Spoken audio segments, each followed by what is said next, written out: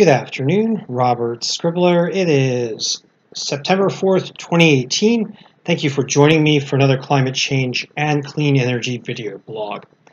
Now for this segment, I am going to provide for you an update coming from Copernicus, which is Europe's global climate monitoring system, showing that August of 2018 was the fourth hottest on record for the entire record of global climate record keeping as taken by Copernicus. I am also going to provide for you the NASA update as well as a second confirmation, but since Copernicus is the first to report on the issue, I thought I would alert you to their report. It's worth noting that Copernicus finds that August of 2018 was more than 0.35 degrees Celsius warmer than the average of August from 1981 to 2010, which was already a considerably warmer than average range. It was the fourth hottest August on record, as we noted before, and it was more than 0.2 degrees Celsius cooler than August of 2016 during the Super El Nino year of 2016, and about 0.1 degrees Celsius cooler than August of 2017, and which were the first and second warmest August periods on record.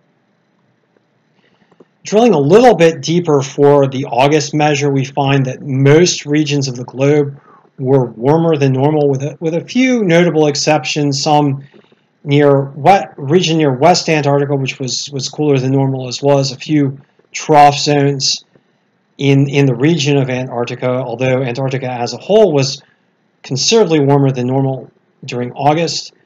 The North Atlantic cool pool remains, as well as small cool zones speckled throughout. Note that this is anomalies relative to the already warmer than normal 1981 to 2010 period. We'll get a better idea of departures from mid-20th century averages when we look at the NASA measure. It's worth noting that the Arctic for August was also quite a bit warmer than normal, with Europe continuing to trend warmer than normal as well.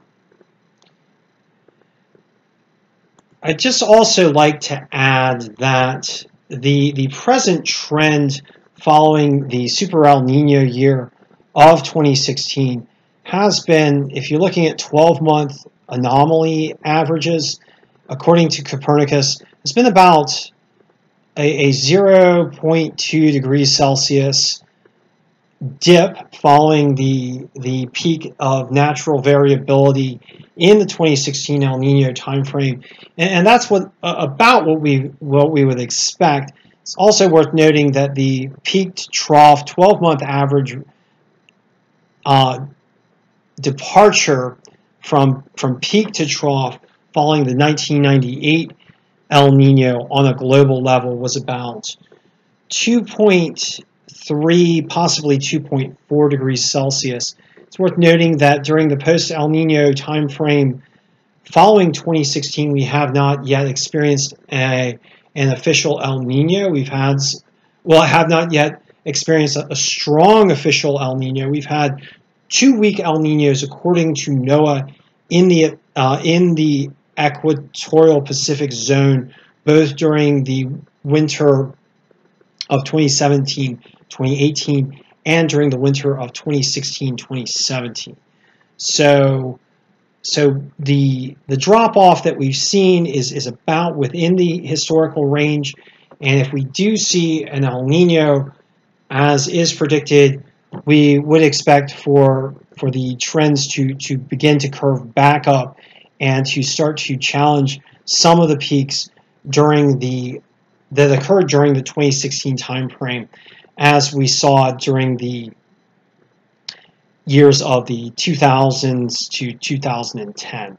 It's also worth noting that the present period of global temperatures is without precedent in the global temperature record, with temperature departures well above the 0.4 degrees Celsius line, above the 1981 to 2010 average, which is above the 1C above 1880s line, that, or above the 19th century benchmark that many global monitors use as an official record for keeping track of where we are as it compares to Holocene averages, and as it compares to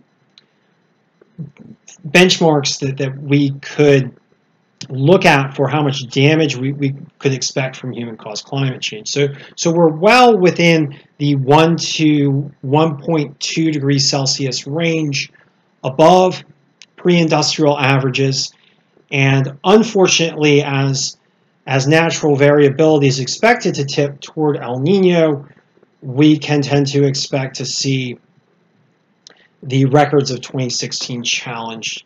Now, it's not certain that 2016 would be overcome, particularly if we saw a weak El Nino or a moderate El Nino, and that is what is presently being predicted by NOAA. So just a basic overview of the present update provided by Copernicus. August of 2018 was the fourth hottest on record, and unfortunately we are in uncharted climate territory, which is also unfortunately beginning to get into a dangerous range for human-forced climate change. Thank you for joining me, and I will be chatting with you soon.